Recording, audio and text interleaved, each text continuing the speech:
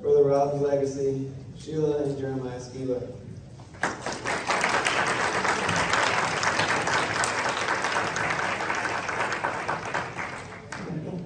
Thank you so much for being here, first of all. And this is way outside my comfort zone, but so bear with me. But first, I wanted to start with the lighthearted thing as we get into more serious things. So I'm going to play this video. Look, tell her Destiny brought you together. Tell her that she is the most beautiful girl you've ever seen in the world. Girls like that stuff. What are you doing, George? I'm writing this down. This is good stuff. Yeah, okay. Oh, let's go. Oh, take care of it.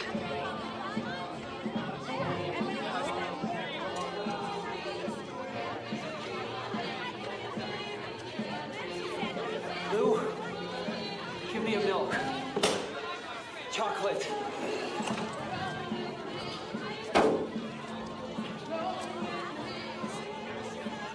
Sherry, go.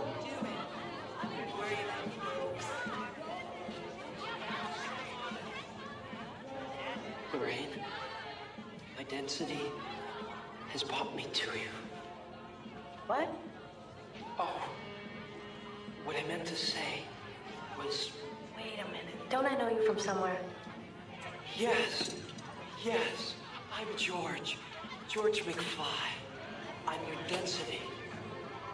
I mean, your destiny.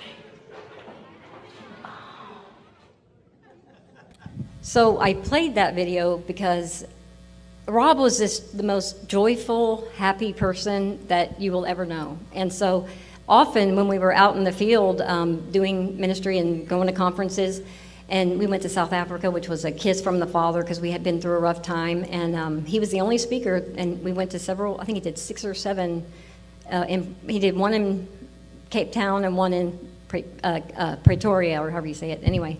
And so it was a blessing, and we went to Amsterdam and Canada and all over. Austin, we did one a year, and Lubbock, we did one a year. Anywhere people would have us, we went. And he would just say, as long as you pay for myself and my wife, we'll come. We don't charge and all that. And so it was a journey of fun and excitement. And so he often said, "You are my density." Just like that guy. And so with this, I used it because this morning, the Father told me before the conference, don't prepare, just go. So that's what I did. And when I woke up this morning, I'm like, okay, Father, I need something. And this popped in my head. So I asked my son, do you know where that clip is? Not thinking he could find it because, it was kind of last minute. He said, yeah. And in two minutes, he had it downloaded. So anyway, thank you, Jeremiah. So I want to just give you a little bit because I feel like family. I've met so many of you, and your stories really meant a lot. And I'm so thankful that they're putting it in writing because I want to remember all these stories. And we kept a lot of emails and things in the past before Rob died, just to remember all the fruit and all the beautiful souls that connected to us through his research. So sometimes I had to pinch myself because it was so amazing. And then Rob would say, "You are my density." Destiny. So that's why I shared that. Sometimes I don't connect the dots. Rob often said he often said I forgot to put my blinker on. So if I do that, I apologize in advance. Okay. But I believe our destiny tonight is for me to give you this message. Rob was amazing. He had his Bible highlighted and annotated when he was 13 years old.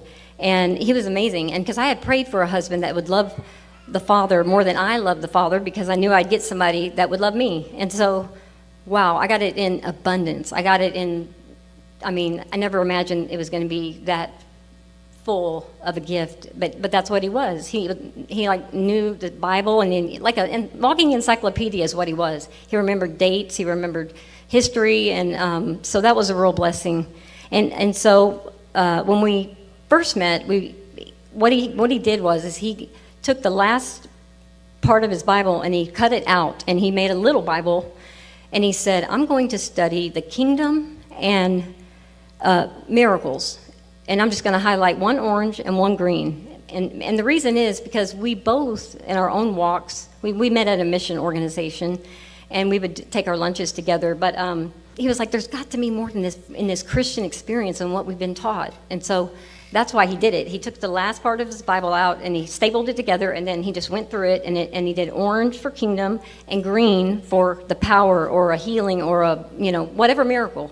And so we learned pretty fast that they went together. So, that's a big part of my message tonight that I want to share, just kind of two messages, but we are supposed to be bringing the kingdom, and we are supposed to be ambassadors of the kingdom, and we're supposed to walk in that. And so together we kind of went down that journey. And so he wanted to make it special whenever we got married. So he's a real numbers guy, and so we married on 777. That's 707, 7 bridesmaids, 7 groomsmen. So he's really big into numbers. And looking through the old pictures, I found this is a yellow rose, and it has a little note on the bottom. He just snuck it in the room after I had said yes. And it says, our future is bright.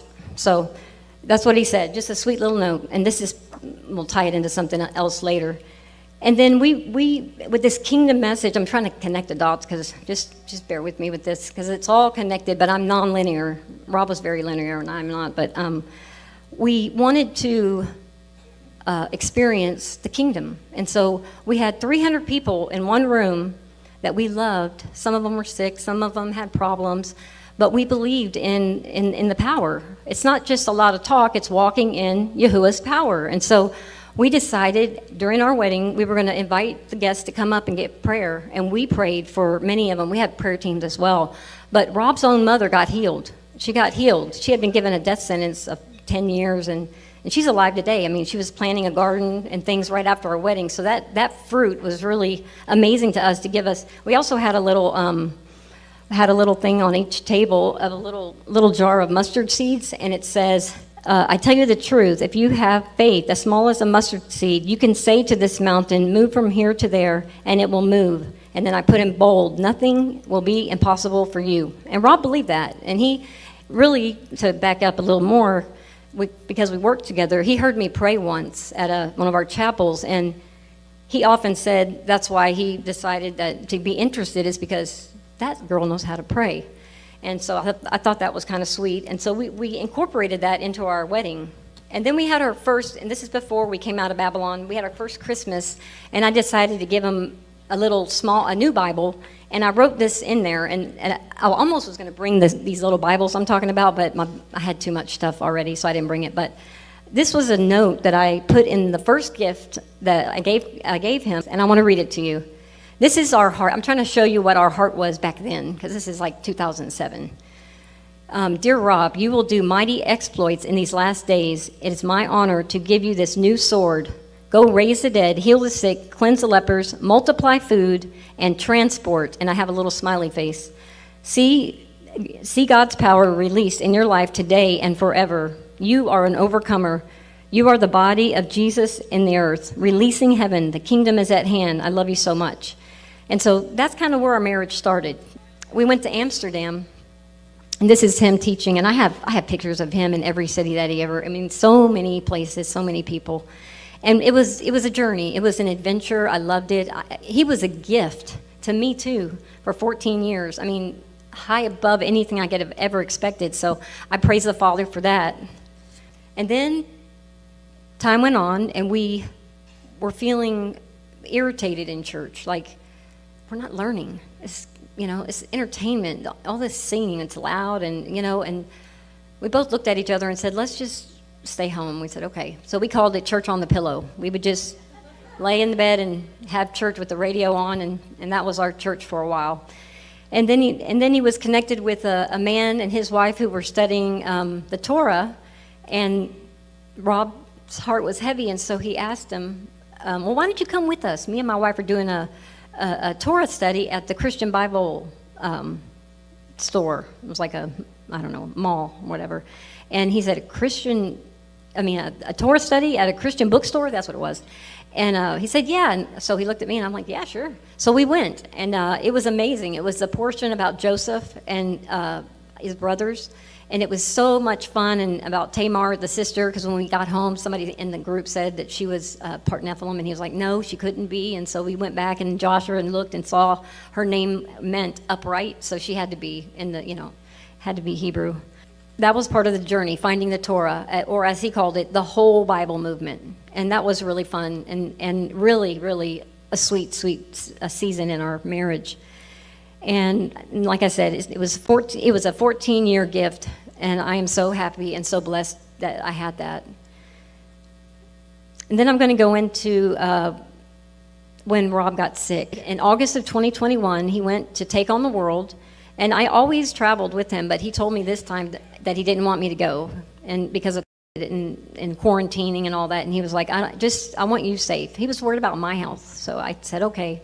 Tried to get him to just do Zoom, and he said, no, I have to be there, and I said, okay. So he went, and when he came back, he was fine. He was fine, but he started coughing, and it kind of kept going on, and days went by, and I, you know, we had all the ivermectin and all the stuff that they, you know, we had all the frontline doctor stuff. And we were trying, and they do it through telemed, so we had called in the prescription, and so when it kept lingering on and on, I would tell Rob, we need to go somewhere or something, because you're not getting any better. You're not able to eat, and you're not able to drink, and you're not able to swallow pills. And I'm like, but he was very stubborn. He was like, no, they're not going to shove a Q-tip up my nose, so he stayed.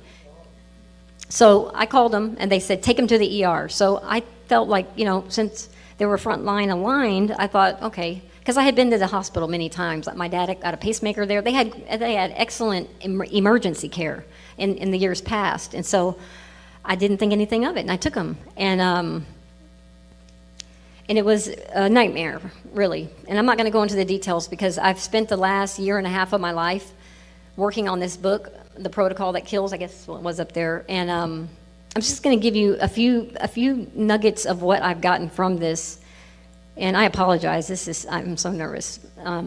Trying to make it flow, but no, thank you. Thank you. And at that conference, he never got to give his very last presentation that he prepared. And you know, he always had good slides. He had videos to go with it, and he always showed me before, and then we kind of tweaked it or maybe take that out. And so it was so good. I thought it was so amazing that as soon as he got in the car, I said, how did the last one go? And he goes, I didn't give it. And I said, why not? He goes, it was hijacked or something like that. And I was like, well, what do you mean? And he was like, well, there was something going on. I really didn't know until I came tonight that there was some lady manifesting something, and Rob just said, look, do y'all want me to speak? But I think maybe y'all need to minister to the lady. So that's what they did, and he never gave his speech. Wow. I don't even know if I'm supposed to be doing this. The Holy Spirit hijacked the service tonight. And that's, can't ask for anything better than that. Before coming here, those of you who attended Friday night, I told you that I felt like the Spirit was telling me my people need healing. And that's what this Take on the World is all about. You've heard many speakers throughout this weekend talk about physical healing, emotional healing, you know, all of it, all the above. We saw a whole lot of spiritual healing up here. And you know, guys, this presentation that I prepared here, I just think is cool. I really don't know if I should do it. I know some people are expecting, let me ask you, should I do it or not? Because there may be more of that is needed than this. I guess is what I'm saying. And I don't want to interrupt that. If the Spirit is still moving and people still need deliverance, then that's way more important than talking about aliens and Revelation and whatever I'm going to talk about. I'm conflicted, I really am. I truly am, because that was amazing. That was fantastic. And if that needs to continue, then we need to continue that. So, you guys tell me. Anybody else that needs healing, please come up here. Any prayer partners, please come up here. But it was called Revelation 12 and the Nuremberg Connection. So I find that very interesting. I don't know if he got sick there or, you know, but I don't live in shoulda, woulda, coulda, and I try not to let my mind go there, because destiny, like that thing that I played, the very first thing, that's kind of the season of or the reason for all of this, and that's kind of, I guess, why the Father gave me that word today. So it was 40 days. He lived 40 days in the hospital, and it was during the fall feast, which, you know, I never in a million years thought I was going to lose him, ever. And so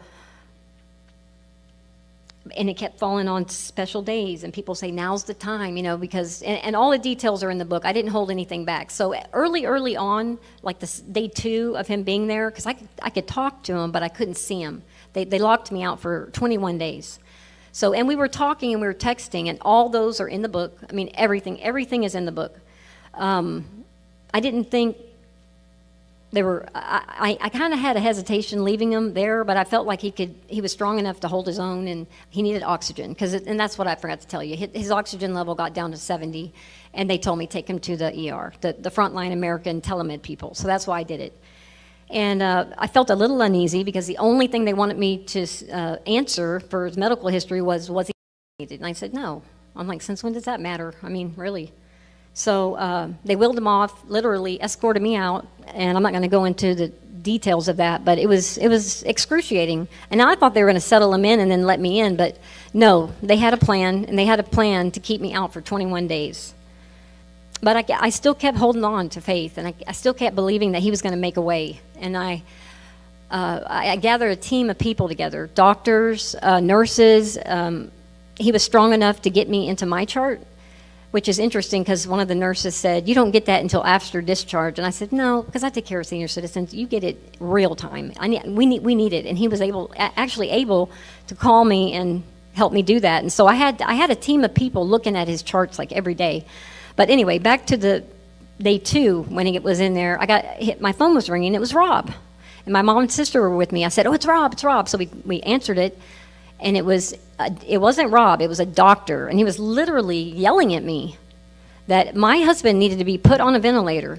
And I said, no, he doesn't need a ventilator. His oxygen went from 70 to 96 actually. And they said, and then he just kept on. He said, if your husband doesn't get put on a ventilator, he's going to die. Do you want your husband to die? And he was talking to me like that in front of my mom, my sister, and Rob. I mean, since when do you talk like that in front of the patient? It's just so weird. And I will say that it's not a one-off story, because I've met so many, probably hundreds of people that had the same exact story, same exact script. So I have a piece of paper back there that's free. It's called Script of Death. And I'm telling you right now, every single story is the same. So I want to know who wrote the script and how did they deliver it to the hospitals. That's the one thing I think they should be held accountable. They should show us how many people in that hospital that was not died of whatever. And so that's one thing that I'm praying for, because I believe we have the right to know. There's so much detail in the book. It's not a sob story. It is it's a case study is what it is. And when the doctor yelled at me that hateful and that mean, I decided, you know what, I'm going to record every phone call from this moment on so that I can share it with Rob and show him how crazy it was. Because he had been, Rob had been standing on the mountain yelling at people saying, the churches are shutting down, wake up. He was not a whistleblower. He was screaming at the top of his lungs to people. It even got him locked out of Facebook for 2 months before his trip. And yeah, so that happened. Okay, I just wanted to let you know why I decided to record the calls, because I never thought Rob was going to die. He was healthy. He was the healthiest person I knew. In fact, when he was 50, he had a goal to be in the same shape that he was at 25. And so you can see it on Facebook. He showed a picture of him at 25 and then 50. And I mean, he got a trainer. He was working out twice a week. I mean, he was in the best shape of his life. So I kept believing. And even the day he died, I didn't think it was time. I thought he could pull through, and we even had another hospital that was going to take him. And anyway, as you read the book, you will see my journey. It's a day-by-day journal. But after, and I need to thank publicly a couple out there. They're like family. Roberta and Alan. If you're watching, I wouldn't even be here today. I don't know what I would do without them. They helped me. Literally held my hand through this whole nightmare. She was actually with me at the very end, and I just thank them so much, because this is not just a book. It is a case study, and it is. So what I had to do is I had to transcribe thousands of hours of phone calls, because I taped everything, the chaplain, the social worker. I mean, it was like a mind game what they were doing to me. I was expecting Rob to write the book. I wasn't going to write a book. I thought he'd live through it, and I'd give him this and say, look what I had to go through, and then, then he could write it. But then, he dies. And I will tell you that I prayed, and you can ask my son. I mean, everybody were like, no way is the father going to allow Rob to die like this. No way. I mean, he was the one warning people, you know. But we didn't know that our hospital, our local hospital down the street, had turned into a kill shelter. We didn't know that. And so, anyway, he dies. And it's really disappointing. And even though I will say, and part of the message of the kingdom is doing the things that Yeshua did. And you know what Yeshua said? He said, just like Rob's Bible with the green and the orange, it always went together. So when he died, I literally said, I forgive you, but get out. And they got out. They were like all in the room, so they got out. I closed the curtain, and me and Roberta, and eventually my mom and sister came, and we were praying for God to raise him because, you know, that's what we're supposed to do. I don't know what church teaches that, but I went to a little small church in Fort Worth, Texas, and they taught us how to pray like that. And so I said, well, we're going to have to do it. Let's get him up. So we prayed over him, and I kept thinking, you know, I had prayed, whatever will bring you more glory, I'm okay with it. So I was thinking, well, that'd be pretty cool, you know, to see him get up. And well, man, an amazing testimony to that. And then also he could tell us, you know, what they did to him, because in the records, and it's all detailed, there's nothing left out. They tied him down. They made him do a BiPAP. They starved him. And this is all part of that script that I'm talking about. And so before you leave, there's a whole stack of them back there. I'm just praying that it can get into the right hands. So one other little inside story is, before we started praying for him to be raised, a friend of mine, who I thought was a really close friend, she cornered me in my laundry room and she said, why would God raise Rob? And I was like, I felt like I had been slapped in the face, first of all. I said, well, first of all, you need to leave, because your lack of faith could hinder our faith. So I had her leave. And I felt like, and it just stunned me, you know, and I was like, who better, you know? We're supposed to do these things. I mean, read it. It's over and over again. So I'm going to challenge you guys, and that's one of the other things is Rob took truth wherever it took him. It caused him a lot of turmoil, a lot of pain, a lot of tears, a lot of feeling rejected and spit on, and I mean, he went through a lot. But he kept on, because he said, "It says what it says." That's what the Father told him. It says what it. The Father literally told him when he was battling with whether or not to say it or not. He said, look, I said what I said. You can believe it or not. And I told him, well, if it says it in Scripture, we believe it. And so then he started he started being public that what he believed in. And we lost so many friendships of people in the church, and it was really sad that they would, turn their back on you for something that's literally in Scripture. And so I was going to open it up with, I'm going to take you to one more level of taking the Bible literally, because that's what this message is kind of about. And it's a little bit out there, but I felt like this is what I was supposed to share. So we got his body in our house, and we prayed over him for 3 days. And my mom and Roberta, they were standing there with me. We had a couple of guys, and we had handful of people, and we were praying and believing, but then I had to let him go, because he had to be buried, and it was hard to say, that's the next level. And so the next day, actually that night when they took him, I had my friend Roberta had a really close friend that said, I want to pray for Sheila, and I said, okay. So we went upstairs, me and my mom and sister, and we were all huddled together. And there was a lady on the other end, and she gave a prayer over me. And she said, I see immense love, and I see words like, you can do it. And I thought, do what, live? Because I was devastated. And then she said, your sword is your pen. And she said, I see light beams, light beams, light beams. I didn't know what that meant. But then looking at the flower that he sent me on the day he asked me to marry him, it said, our future is bright. So that kind of tied, that's what I saw the connection there earlier today. But so this prayer was prayed over me. And it rings in my ear, and I'm thinking, okay, and then we go to the cemetery, and we have to bury him. And I took a few pictures of somebody blowing the shofar over it, and we were believing. I mean, we were believing. And I took pictures and videos, a handful. And then I'm trying not to get off track here, but my mom wanted to get there before we did. So she got there about 2 hours before we did, and then we got there, and then we just did our prayer. We stayed for several hours, just believing. And then we had to go. So we left. And then a couple weeks pass, and I'm looking at my mom's phone, and I'm like, oh my gosh, did you see what was in that picture? She said, no. I said, oh my gosh, Mom, there's a light beam in your picture. And I'm like, oh my gosh, that is amazing. Let me look at mine. Let me look at the pictures I took. Maybe I have some. So I took, all my pictures had light beams, every single one of them. And even the video has a light beam. Now, Rob was real, skeptical about people that take pictures and it's dust, and he would say, that's not an orb, that's, whatever. So I'm hoping that's not what it is. But anyway, I'm going to take it as prophetic, and this is a light beam. And maybe he's putting his little toe down, say bye or hi or whatever.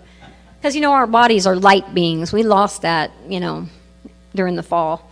And then here's one of them. And it's also in the video, and I don't know how photography works, but for it to be in the pictures and the video and my mom's, it gave me a little bit of comfort, But I didn't quite know what was to come next. So, and like I said, Alan and Roberta, they really, really helped me through this because, Rob did everything. I mean, I didn't know how to do anything. I didn't know how to insurance and planning a funeral. I mean, all this stuff is so much. I mean, he did everything. The cars and everything. And so they really helped me. And I asked Roberta, I said, I'd like to go through the medical record because I got the whole entire big 5,000-page record, and I said I want to see, I want to understand what they did to him. And so she said, okay, I'll help you. So we went through it, and I'm talking to all-nighters. I mean, we spent hours and hours, thousands of hours just on the summary. This isn't even my book. This is a summary before my book. And our thought was if we could get the understanding, maybe we could find an attorney to take it. Because it was definitely murder. It was definitely premeditated murder because they got paid so much money. And that's all in the book, too. My book has laws that they broke. It has charts, and it has how much oxygen they were giving him, which was way more than he needed. The damage they did to him from a BiPAP that was contraindicated because he had a pneumomediastinum. And we also hired a medical expert witness who gave 9 causes of action that killed him. Now, Rob is a face of millions, I really believe. And I think it's 1.2 million Americans died the same way. And so he's the face of many. And so I made the names of the doctors and social workers. I gave them pseudonyms that, and I will admit they're not very nice, but I have Dr. Killer and Nurse Malicious, and they're all like that. So, because I want people to be able to relate to it, because they had a Dr. Dead End, they had a Nurse Malicious. I mean, really, this was barbaric. I mean, I even yelled once, what country is this? And I kept saying, show me in writing where it says I can't see my husband. And so anyway, so Roberta helps me write this summary, and then we call a few attorneys, and they're like, no. I mean, it's like the plague, they won't look at it because they know they have immunity. The doctors are protected, and they're not going to make any money on it because I think it's capped at $250 for malpractice. So I said, you know what? Forget that. I'm going to do what Rob did. I'm going to write a book. So I asked Roberta, will you help me write the book? She said, I'm going to pray about it, and so she did. And at one point she said no, she couldn't. But one day, and her husband was with her at my house, they lived right down the street. She said, I think I have it. We can write it like you are the jury, because public opinion matters. And that's what Rob did. Rob wrote books. He would do blogs, and then he would collect all the information and write a book. So I took his lead on it. And so this book has taken 1.5 years of my life. And so what I had to do first was, and I mean, it was excruciating to do this, but I had to listen to all those phone calls, and I had to transcribe them. And so I would transcribe them, and then I'd give them to Roberta, and then she'd write it into a dialogue. And then from there, they would go to her husband, Alan, and then he would clean it up. And we kind of, I mean, I'm telling you, it was 11, 12-hour days. It was a lot of work. And I thank them so much. I could never have written this by myself. And he's very analytical and, you know, with numbers and you know, just making sure it all lines up. This is fact only. This is not feelings. This is dialogue from the mouths of the doctors themselves. It's not anything made up. And hopefully if somebody is bold enough to take this case, we already have the case already done. All they need are the audio files themselves. I think that you know, it's already done. So we start writing the book. It takes a long time. The lady that told me, why would God raise Rob? You know, that story? Well, I remembered a scripture that said, when I come back, will there be faith in the earth? I remembered that scripture because, you know, and I couldn't remember where it was. So after his death and after all this, I went into the Bible and I was like, where is that? And so I was looking, found it in Luke 18. So the name of the title of that chapter is, guess what? Persistent Widow. It's a story about a persistent widow. Now, I didn't even consider myself a widow at this time because it was so fresh.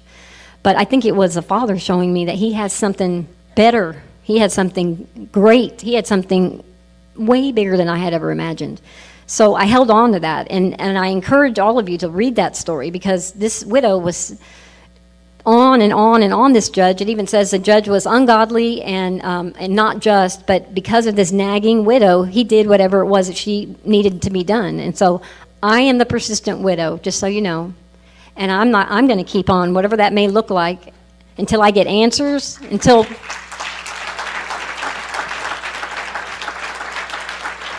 Thank you. And so the prayer that with the light beams, you know, the I can do it, I think that was the book, to finish the book. And I did. I felt a big weight off my shoulders when I did the book. And does anybody in here know about Rob's prayer initiative at 444? So he did that before he went on his trip. I mean, because when this whole COVID thing happened, he was like, we got to do something, man. You know, we need to come together as a people and pray because we can turn this around if we just humble ourselves, seek him and pray. So he was calling all people to pray at 444 in the morning or 444 at night. And I'm telling you that because, and you know, if you've ever edited a book, you have to go through many cycles of edits and edits and edits and edits. And so when we thought that we were completely finished, Alan converted it from Word into a PDF, because that's what you have to upload. It's on Amazon. So he texted me, he took a screen capture. Guess how many pages that book was? 444. I couldn't make that happen if I tried. I think it was kind of for him more than it was for me. Now, I will say the book itself, because that Word document had extra blank pages, it automatically does it. I don't know. But either way, I mean, wow. That's a kiss from the Father, too. And showing me confirmation. Because if you knew Rob or you ever heard him speak, he prayed for that. He prayed, Father, show me a tangible you. Show me something that's you that I can't deny. And then the Father would do it, and then he'd ask for another one, and then he'd do it, and then he'd ask for another one. I mean, he was a typical man, you know. So, but we're helpers. We're helpers. He called me the Queen of Favor because anytime I prayed, it seemed like I would get my answered prayer. And so, you know, we completed, I guess we completed each other or whatever. So I got that persistent widow verse, and I started just believing. And I had several women believing, even though he was buried, you know. But it says in the end days, or actually, I'm sorry, it says when Yeshua rose from the dead, that the graves are opened. I don't know what that looks like. There's not really, there are no details. I called Zen and I'm like, are there any stories that talk about somebody being raised after they're buried? And he actually said yes, and I'm yet to find it, but that was encouraging to me. And so I say this because tomorrow's Pentecost, and I'm not saying it's going to happen, but I'm saying I'm having faith that it could happen. Because if he didn't want to come back, I would be fine with that. But if the Father told him that I have a job for you, he would be here in a second because he loved all of you. And the people, he had a prayer that was so precious. He wanted to lead the last person before the end to Yeshua. That was his prayer. And I don't know anybody that prays like that, but he had a really evangelistic heart, and he really gave people a chance to torture him, not really, but he gave people a chance to work through their level of understanding, because we all are in different seasons, and you have to give them a time to catch up to where you are. And so, and he would do it for hours. I mean, he was on the computer from like all day, 12 hours. And I'm like, you need to get up, you know, and quit feeding the brain of the AI, you know, and even though it does need some good stuff too, but he did. He took the time to answer the questions. And because he did it so much, and he did it over and over, and every question that could be asked was asked, and he answered it, because the Bible, or I like to call them the scriptures, was his compass for truth. And because he kept on explaining it, he got better at it, and then he knew it like this. Like everything he did, he memorized pretty much. I wish I had that gift. I don't, and I'm also nonlinear, so I miss him, because every now and then I'm like, oh man, Rob would know that. Oh man, Rob would know that. But we're getting through it. We're getting through it, and I just want to say I'm hoping that you could help me get the book out to the masses. I truly believe that it's not just a book; it's a case study. It is the evidence of what they did to 1.2 million people is what I'm believing. I mean, what I heard with the numbers. And so there's several things that you can do. I want to also thank my son. He's an introvert. So for him to come to me and say, "Mom, I want to keep Rob's legacy alive," I said, "Okay." And so Jake and Sierra came through town. They were actually there through the whole praying over his body and stuff. And it's amazing to have people that did believe, because a lot of people were calling saying, "Don't give her false hope," and all that. It was my idea. I'm like, give it a chance, you know. Don't protect me. Just get out of here, you know. And so that was a really beautiful time too. But let's see, where was I? Okay, so I believe Rob was especially targeted because he was unvaccinated. And anybody I ask, I have not yet found one person who was vaccinated. So I think that number needs to be given to us as well. Even the consent forms were not signed. And my son had a big problem with that. So we got the record again in December, just in December, and 2022. And they gave us another record. They kind of messed with us a little bit because we got home and the CD was blank. So we went back and we got another record. It had a few extra pages, and we looked through it. And then with a lot of back and forth, we got 3 documents that were kind of like admissions, you know, whatever the HIPAA thing is, and then something else. And it had a little squiggly on it, like a signature. And I was like, and that's not my signature, and I know it's not Rob's signature. I don't know what this is. And my son said, well, it says there's a witness right here, and he pointed to her name. And I said, oh, I've got a great idea. We got to, you know, let's go up there just nonchalantly and ask if she works, if she's working today. And so we did, and we went up there, and we found her. And so we sat down with her, and we told her, you know, that my husband was in the hospital. I just wanted to know, you know, what this paper was. Like, what's this word? Because it's not my signature, and it's not my husband's. And that's in the book. It's like at the very end, the last, like, 6 pages. All of this is in the book. And I think that's fraud, I think. I'm not 100%, I'm not an attorney, but I think that's fraud. And they did it really weird. Like, they circled the word spouse, but they put the word verbal. And then there's another place that says, if you are not the person, you know, the patient, sign your name and an address, and that was blank. So it was kind of like a hodgepodge of answers, and it really bothered me. And so we went up there to confront it, and they said, well, we probably called him because he was in isolation to see, and then, you know, and then we would have put verbal, and that it's our procedure to record it. And I said, well, I need that. I need to hear my husband's voice saying yes, because he wasn't going to do it. He told me, trying everything they can to get me to get on a ventilator. I'm dead if I do. So he wasn't ever going to do it. In fact, he had a wristband that said DNI, do not intubate. And I want to know someday who took that off of his wrist, because I talked to him that morning. And so I can't live in the past, though. I can't, you know, because if he had told me to come get him, I would have busted the door down. I would literally bust the door down. I was breaking stuff at my house because I was so mad I couldn't get in there. But this for a purpose. There's destiny. Remember that? Or density. So I want to let you know the reason why this book is special, okay? It's a true crime docudrama. It's a legal brief. It's as a body of evidence. And like I said, we hired a medical expert that put their analysis in there that has that 9 causes of action. And it's also a complete day-by-day chronological story of our 40-day nightmare. Now, I say nightmare, it was a total nightmare, but the 40 days, I receive that as something from the Father, because 40 days, I mean, really? I mean, and when you see how many drugs they were giving him, it's a miracle he lived through 40 days.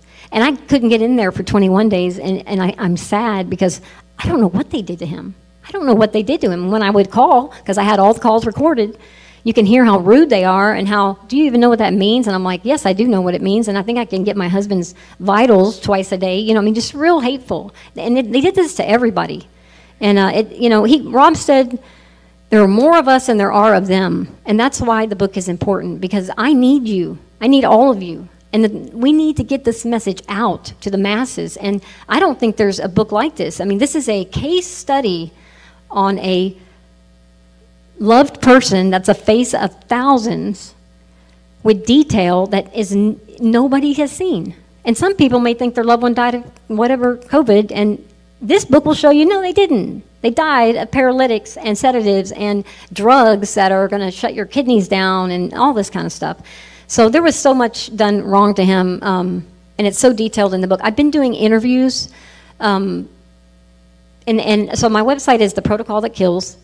And this is way outside of my comfort zone too, but they get easier. Like Rob always told me, you're only good at what you practice. So we've done 6, and they're all on my website.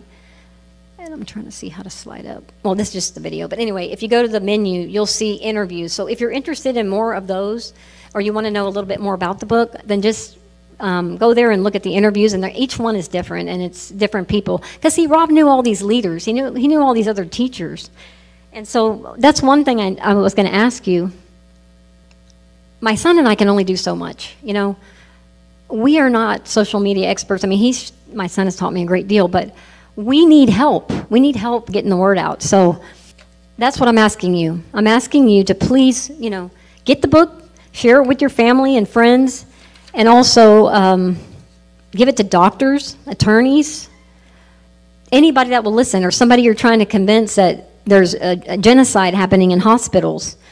Also, my son created a channel to honor Rob on Fridays at 444, every Friday, and we're in the chat, so it's like a little community. I welcome all of you there.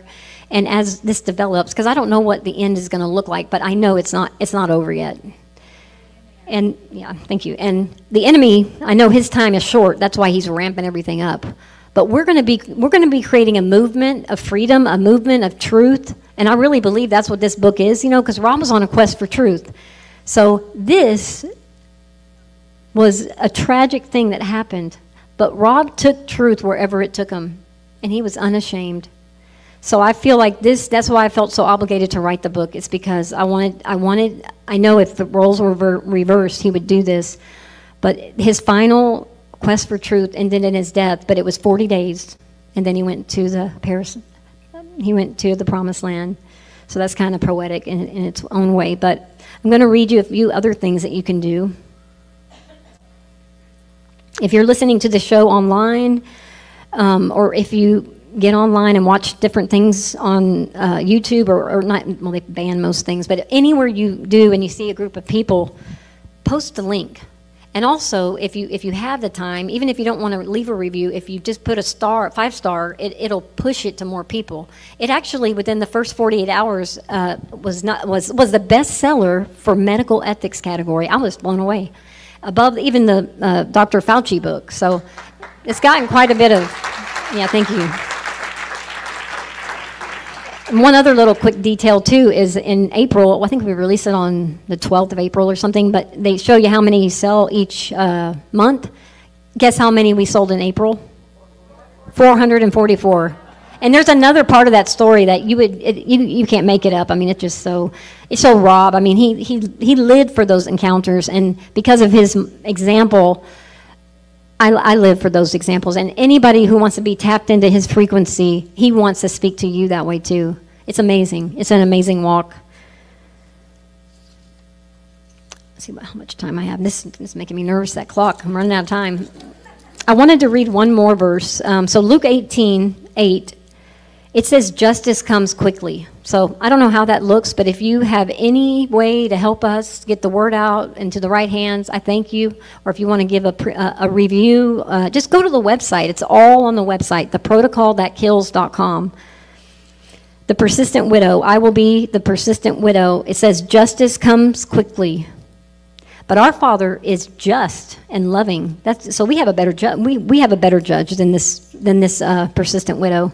So I went to a little church in Fort Worth, like I said, when Jeremiah was little, and I just ran to, I wanted to learn more about the Bible. I didn't understand it, but it was a little church called Romans 8. So I just want to read this because I feel like this is where we are today, and it's, for the creation eagerly waits with anticipation for God's sons to be revealed. For the creation was subjected to futility, not willingly, but because of him who subjected it, in the hope that the creation itself will also be set free from the bondage of corruption into the glorious freedom of God's children. And I butchered that because I missed the most important part. Let me do it again.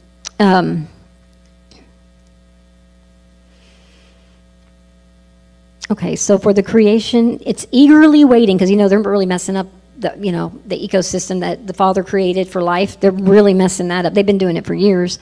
And so it's also crying out. And so it says, for the creation eagerly waits with anticipation for Yahuwah's sons to be revealed. That's us. And I don't know very many churches that are teaching this. I mean, we need to know. I mean, he said, when I come back, will I find faith? Well, yes, I want to believe. I don't know what that means. Tomorrow's Pentecost. But I would be delighted if he came back, because I don't even know how to do the calendar. It's a whole mess. He could get us all on track and say what the firmament feels like. Not to mention his little talks I'm sure he's had with Abraham and Paul, and telling Paul, you could have wrote that a little better because it's really confusing. So I have a little bit of joy just thinking about those things, because I know he's not dead. He's more alive than we are. And he wanted to be in the game in the end. He said that many, many times to me. I want to be in the game when in the end. And he prayed that. So, I mean, I'm not saying it is or isn't. I'm just saying I'm a persistent widow, whatever that looks like, justice, or for him to come back, or for other people that, I don't know what these end days look like, but I know that we need something. We need a kickstart. We need to start believing. I mean, you don't know. I don't understand Christians that don't pray for sick people or raising the dead. I mean, it says it over and over and over. Then you see the kingdom is at hand, and you see him raise the dead, heal the sick, cast out demons. Why aren't we doing that? I don't know. But he wants to know, will he find faith?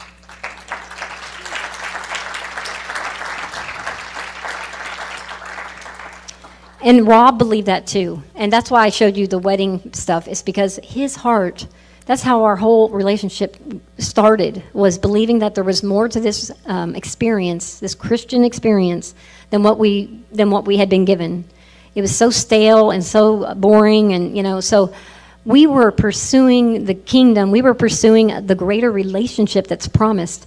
And now we're living, 14 years later, and I wanted you to get a taste of where we were then, and then the Torah, and then the truth. We get the Spirit, and then the truth. And that was a whole nother level and a blessing. But I want to believe for even a greater blessing. And I want to believe for the body of Yeshua to start believing. We need to be, it says to occupy until he comes. Well, occupy is not just to sit around and exist. No, occupy is a military term. It means to take over. So I want to encourage each one of you to don't be on the defensive. Be on the offense. They should be afraid of us, not the other way around.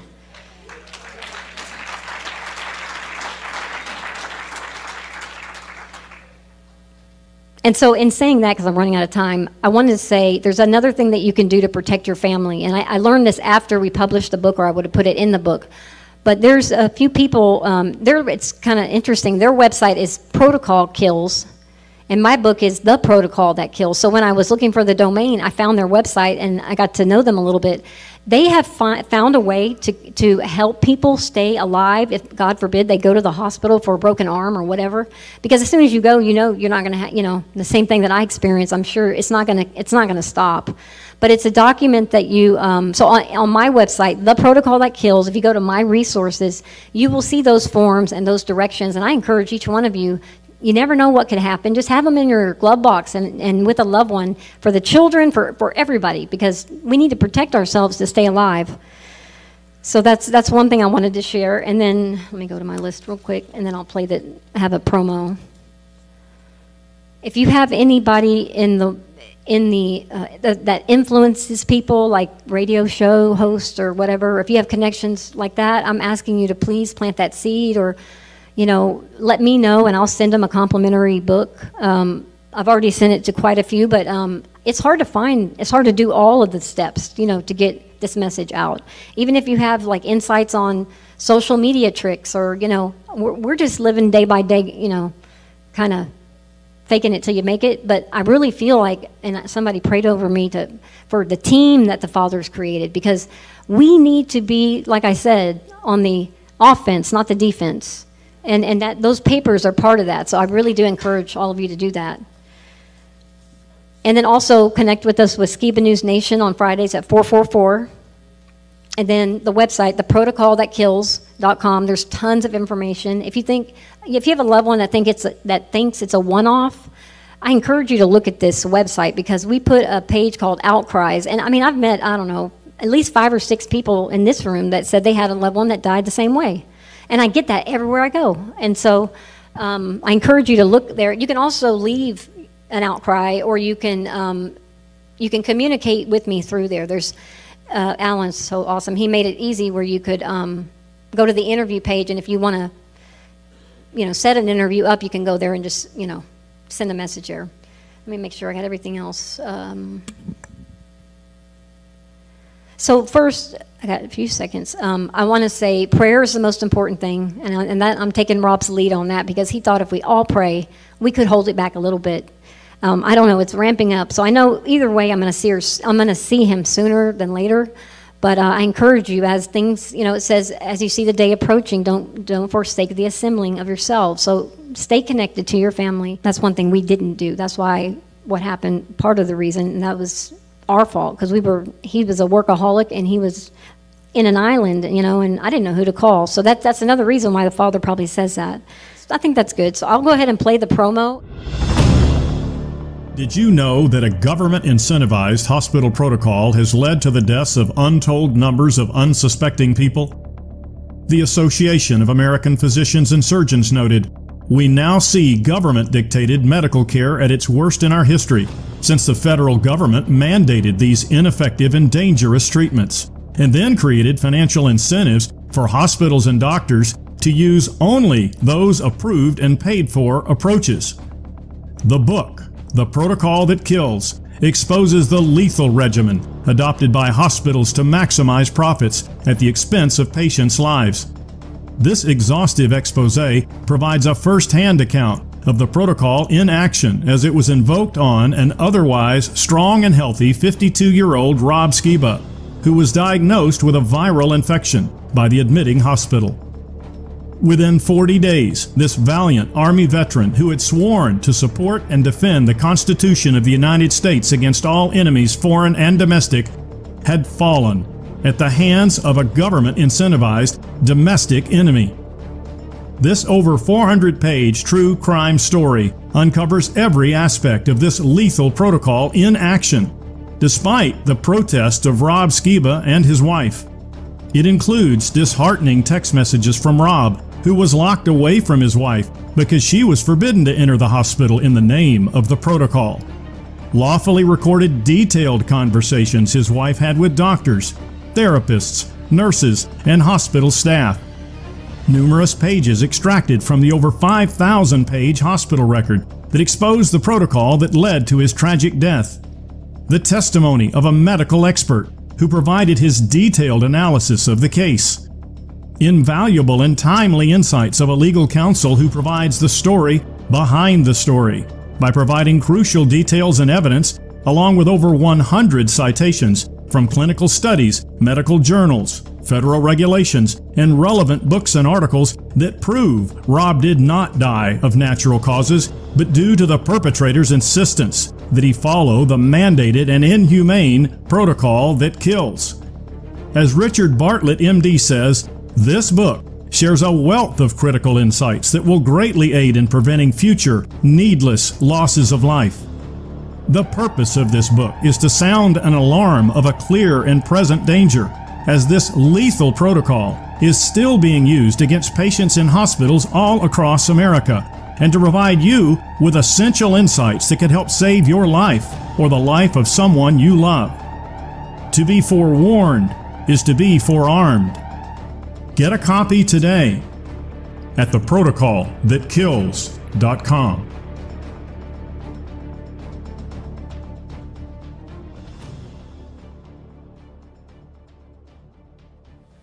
I think this is on behalf of everyone. Thank you so much.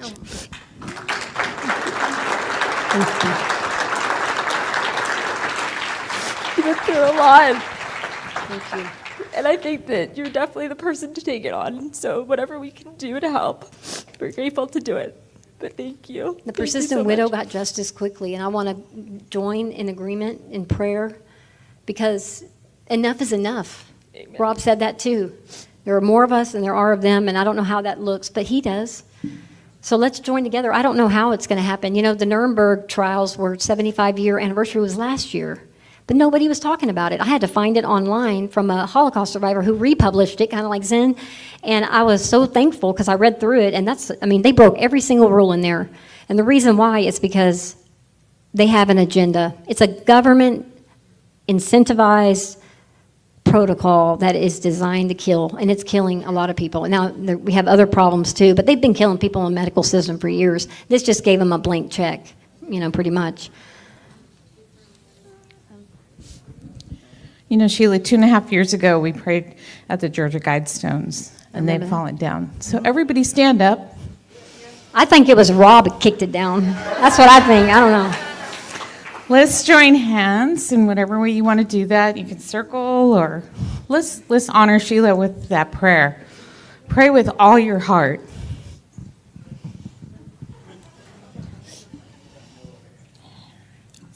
Yes, please. Oh, Father God, Father Yah, we honor you. We give you thanks and praise for this time together to honor Rob, and thank you for taking him into your arms and comforting him in the most beautiful way. This world is fallen, and we're still here, and we still have to carry on. And so we want to be your warriors for truth and light and promises that you've given us. So help us, Father, to come together with united hearts to honor Rob and the Skiba family, his mother and father, and all of the faithful ones. Sheila, strengthen her in her work. And we just pray that we could hold back the evil and the madness that has overcome this country. It is Babylon here. It's Egypt. Keep us pure. Strengthen us in our love, because we will be known by our love, the love that you gave us. We can only love it because you first loved us. So, Father, just help us in this. We plead, we pray, and we ask with all our hearts. I think we just keep the prayer going, everyone, please, as we just go throughout this weekend and throughout just our lives. Let's just keep this prayer going. Yeah. Some people set their alarm at 444, and then just if we can unite our prayers and our hearts. Each one of you deserves justice for your grandmother, for your uncle, for your brother, for your sister. I mean, this enough is enough. We need to stand strong. If we don't stand strong together, we're going to end up dying alone. And I know that there's got to be a silver lining. And you know, Rob had such a authentic personality. I think that he really connected. I mean, everybody that's talked to me tonight, it feels like family. I mean, you know, your tears are real, and it's like that's how he touched people. So I know he's the face of many, but I think maybe this unity and this love for him maybe can help get it out there. So, oh, I forgot to say too, there's a hardcover and a soft cover, and I'm going to throw in a searchable PDF on a thumb drive to go with it, because sometimes you might want to search a word and it will make it easier. And so there's also, I'm sorry, there's one other thing that I did. So Rob had these DVD ROMs. You know, they don't make computers with CD players anymore, which is so annoying. So he was starting to convert things, and so he made these DVD ROMs, and which is like the 6 videos. And then he did the Yahuwah Triangle, which is like a whole bunch of workbooks, timelines, and Babylon Rising, everything. And then there was the Ephraim Awakening, and it has like a whole year's worth of virtual house church. And then Testing the Globe, which I have to fix the book on Amazon because it needs, something's wrong with it. But anyway, I took all of these and one more that I forgot to bring, and I did something called the Rob Skiba Legacy Pack, and I put it on a thumb drive. Because computers are not shipping with CD players. It's on a little thumb drive, and I reduced the price. I reduced it to $222. I didn't. My mom was like, we kind of went back and forth. But anyway, this is Rob Skiba's life legacy research. So I've made it half price, and who knows if we can't get on the internet? You have it right here. So I encourage you to look at this as well. And then Jeremiah's book. This is the sweeter story to read first. This is the man that nobody knew except us. But Jeremiah, it's a sweet story about adoption. It really helped Rob understand the Ephraim Awakening. So, and it's a lot of pictures. It was like therapy for me to do this one first because I had to remember the good times, which I needed to because I was in a dark place. So I encourage all of you to read this one first and then this one. And like I said, if you want to send it to somebody and you have access to somebody like Glenn Beck or whoever, I would love to send a complimentary book or, just any advice, any connections, or, let's do it for Rob. Let's do it for all those that died the same way. Because he's at the throne saying, how long? How long, oh Lord? How long is this going to go on? He wanted to see justice in this life. Every time he saw a chemtrail, he was so mad because he made him sneeze and cough and stuff. And he said, I think one day he just did a gun and did that, and then the thing disappeared. And he goes, "Oh wow, I think that might work." I don't know what that was about, but anyway. Don't you, Sheila? And Rob loved this man. Rob loved him. He really did. Giving Rob to us. Just that when I came, I grew up in church. And the first time I knew a man that won't truth, even the dark, the quest for truth, The Quest for Truth with Doug Hamp is a good one to watch if y'all haven't seen it. It's just how years and years, just 1,000 miles away. This is my family. You are my sister. You're my mother. You are what a woman should be, through the in, through the out, the good time, the bad time. You stay with Rob. This is his wedding ring on my index finger because I'm waiting to put it back on him, just if you wanted to know. I won't take it off. I thank you. Tomorrow is Pentecost. Tomorrow is Pentecost, okay? I thank you for being that woman, that a man, that Rob, do what God called him to do, to touch everybody. So I thank you. I thank you.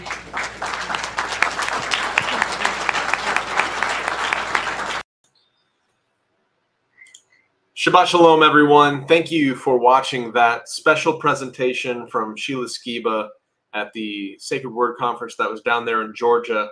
Now, it's an important thing for her to get the word out, and I've been working with Jeremiah and Sheila since Rob passed away, to help progress forward kind of this new direction in their life, to warn people of the evils of the medical system. And also, you know, it's just a heartfelt presentation from Sheila, one of her first ones that she had done live, and she did an amazing job. And I wanted to let you guys know we're streaming this on all of the various channels, on Rob's channel, on the VHC, and on Skiba News Nation currently. And generally at 2 p.m. on Shabbat, we have virtual house church. And so I wanted to come on and invite anybody who is interested in perhaps talking with Jeremiah Skiba or myself on the virtual house church Discord server, that you can go and join that, and we will be on there for a little while after this video ends here. So we'll be on the Discord channel. We'll have our moderator sharing the Discord link for Virtual House Church. While we won't do our live stream Virtual House Church episode today because we played this video in place of that, we will be on the Discord for further study later on. Usually people gather on there and do a read through and a study of the Torah portion, but I know Jeremiah said he will be on there to answer any questions or discuss with you if you'd like to jump on and see kind of what the vision of the ministry that Sheila has is now, as Jeremiah has kind of stepped into the role of continuing on that pursuit of truth that his father inspired in so many people. And I worked with Rob for many years, doing virtual house church all the way back since 2017 when I was with ICTV. And he had a tremendous impact on my life. And I'm just so blessed to be able to work alongside Sheila and Jeremiah as we continue to spread the news about what was done to Rob, but also to keep alive these ministries like the Virtual House Church that have blessed so many people over the years. And so with that said, I'm Jake Grant, if you're not familiar, and myself and Jeremiah Skiba will be over on the Virtual House Church Discord after this finishes airing. So this is my little daughter, Aaliyah. Say hi, Aaliyah. A little awkward. All right. Shabbat shalom, everyone. Thank you for watching, and we will see you guys over on the Discord server, or next week for Virtual House Church, or on Friday for Skiba News Nation. Thanks.